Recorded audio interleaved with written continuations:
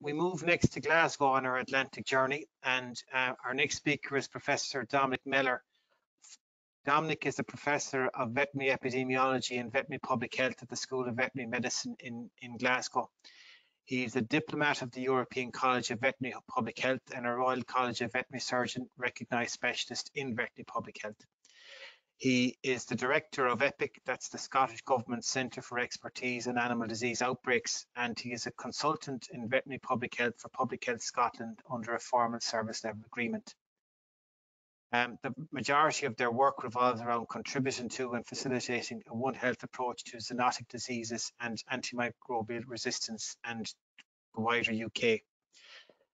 Dominic represents the public health in Scotland on the Human Animal Infections Risk Surveillance Group and the DEFRA Antimicrobial Resistance Coordination Group. Dominic chairs the Five Nations Veterinary Risk Assessment Group, which is a group of veterinary risk assessment experts from the British Isles who regularly meet to discuss various animal health risks facing the various nations. We in the Department of Agriculture are delighted to be involved with that group, and we find it highly useful, and we're very thankful for Dominic for all the work he does in leading it. Dominic's talk this evening is entitled Making a Dog's Breakfast of a Pig's Ear, which, as you will see, has both a literal and a metaphorical title. So over to you, Dominic. Thanks very much, Damien, and thanks very much for having me along to this event this evening. I'm enjoying it a great deal, and I wish you great success with the week. As Damien says, my title has a sort of metaphorical ring to it, which I hope translates into sort of making a bit of a mess of things, and that's a sort of comment that I'll come back to in relation to One Health, and probably reprise on one or two of the things that the previous speakers said. But there's also a literal part to this story as well, in that we use pig's ears for dog food, and I think that's a great thing, that we're making use of byproducts of human food production and finding a way to use those rather than throwing them away, and in doing so we perhaps make a bit of money in the process.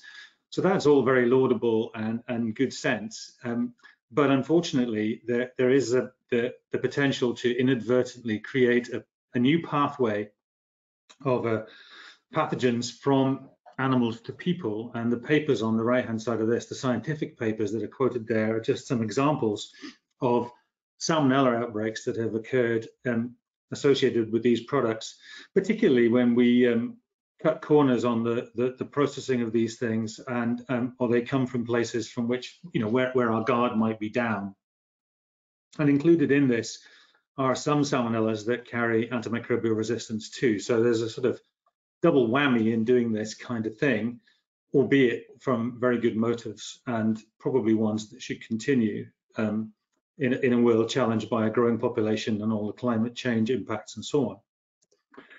So in scope, in what I want to talk about are pretty much anything to do with human and animal interaction, and I put health in brackets because lots of things I'm thinking about don't involve disease or infectious disease that the other speakers have so far focused on, but also the health benefits that people derive from using animals for recreation and occupation, and just generally enjoying their company. And the pictures included here, potentially limitless, but hopefully cover a range of interactions with animals that people recognize.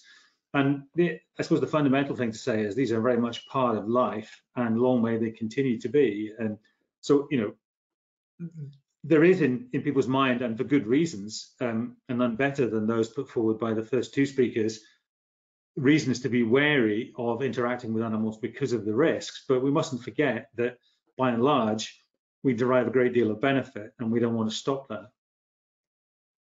And as the other speakers have said, this is sort of described as One Health, and there's a great paper from The Lancet here, which is not a journal I read very often, on just this. And in the sort of top bit of text on the left-hand side, it goes on to say that understanding these zoonotic diseases is a bit of a big job. You've got to know about animal medicine and human medicine. You've got to know about ecology, sociology, microbial ecology, and evolution, and the underlying issues that drive increased transmission. And that's just talking about the bad side of it. So it's a big ask to be good at One Health, a really big ask. And the article also emphasizes what both of the first speakers have said, that essentially all of this is our fault. It's our encroachment on wildlife habitat, appropriating land, stealing from the natural world, if you like, and human behavior is what drives all this. Again, the other speakers have put up similar sort of diagrams to the one I'm showing here, which try to explain what One Health is about. And I don't want to dwell on it too much. There are many, many of these. But I think the important thing about them to take away is, first of all, they're very complex. And that's sort of re-emphasizing the point I said before. But also that they're really about mechanisms of how biology interacts in these different, if you like, areas of the ecosystem. So they're sort of mechanistic and biological, but they ignore, in my view, or at least they don't explicitly include the notion of what human behavior might do. And so there's quite a growing literature on what kind of things people choose to do that aren't necessarily straightforward, easy to understand biological interactions, but they actually complicate the picture considerably. And again, there are a selection of scientific articles here that touch on different parts of this. But the one at the bottom on the right-hand side comes from Canada and talks about the impact of people who have dogs and walk them in terms of reduced cardiovascular disease, and begins to put that into Canadian dollars in terms of how much that saves the healthcare budget. And so, you know, there's all kinds of different forces at work here. And to emphasize that a bit more, I focus on this book, which I show on the right-hand side here, Poverty Safari. It's the kind of book that I would never read. It's the sort of book that it's just sort of thing that I'm not interested in. But I came upon it in a bookshop one day, and I saw it, and it happened to be about Glasgow, which is where I live, and I'm interested in it. And I thought, well, I'll buy it, and who knows if I'll read it. And I picked it up, and I found it absolutely compelling, completely compelling, and I couldn't put it down. I underlined loads of it, and I go back to it time and again. And the reason is because it makes me think about things that I wouldn't normally think about, because I'm so preoccupied about the biological interaction. And it talks a lot about the stress that society is under in all kinds of ways, and what impact that has on the complexity that was already complex in the first place. So I think it's, to me, that's a really important part of what One Health is about. So if we check in on One Health, there's a lot of things I'm going to say here that sort of agree with Professor McNamara's comments to begin with, and I'm using again a book which he showed on the right, and a particular chapter from that book which is about One Medicine. And as recently as 2016, that was describing One Health as an interdisciplinary bandwagon that was sort of jumped on by lots of people who wanted to try and get more money into what they're doing because they're doing something that's relevant to human health. And it was described as a veterinary land grab, and that really for boosting the status of vets. As we've seen already, our kind of slice of the cake is pretty small and sparse compared to that of human medicine. It says most discussions of One Health have been published in the veterinary literature, and that is certainly true, and that engagement by the medical profession has been seen to be lacking. And I was lucky enough to go to the first, well, self-appointed World One Health Congress, which was held in Melbourne in 2011. And one of my fellow delegates there said, well, here we are again, another half health conference. And that was really because in a sort of a group of 200 odd people, no, more than that, sorry, 400 odd people, there were a handful of doctors, if that. But I think we've come quite a long way since then, and some of it even predates that. So I found this story in a Saturday newspaper magazine And the book associated with it is on the right, and it's really talking about end-of-life choices and all that kind of thing. But it tells the story of a doctor in North America who found himself in charge of a number of care homes. And on going to see those, he discovered that the patients there suffered the attack, as described below, of these three plagues of boredom, loneliness, and helplessness, and that the setting was very clinical. It was highly regulated, very hygienic, and so on. And his sort of crusade that's described in the book and the article was to try and bring some life back to those people by literally putting life into those nursing homes. And he jumped through all kinds of hoops, administrative and legislative, to be allowed to introduce not only animal life, but plant life there too, and describes very, very positive effects on the patients who warm to that particular stimulus. So again, it sort of re-emphasizes that from an animal point of view, human-animal interaction ain't all bad. And I think we know lots about the risks, and we're quite good at managing microbiological risks, whereas we're not so good at understanding the sort of mental health stuff. And it's quite difficult to put those two things into an equation and trade them off against each other.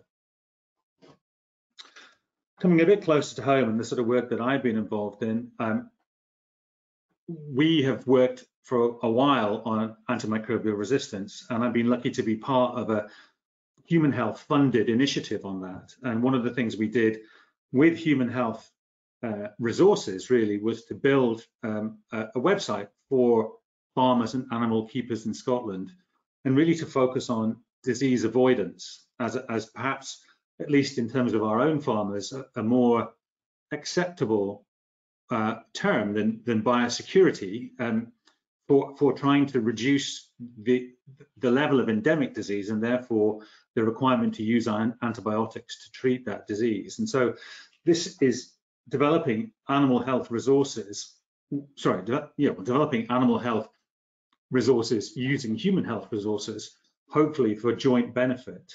And so the translation here is sort of between disease avoidance, biosecurity. In a hospital, that would be termed infection prevention and control, but essentially it's the same thing. And we're very pleased that our Cabinet Secretary for the Rural Economy and our President of the National Farmers Union allowed us to launch that at the AgriScot event in 2017. So coming to the sort of end of what I was going to say, in summary, I then have some concerns in that I think that, as the other speakers have said, fully understanding what's going on in the ecosystem is just as elusive as ever. We don't really know what's going on there, which means if we stay in that state, then the policy we develop and the interventions we make with the best intentions perhaps are based on assumption, and we probably take insufficient account of the human factors in terms of what people are prepared to do, put up with, and what corners they will try to cut. And so we always end up with these unforeseen and unintended consequences, which we then have to go and fix. And you know, with the benefit of retrospect, we wish we'd never done some of those things.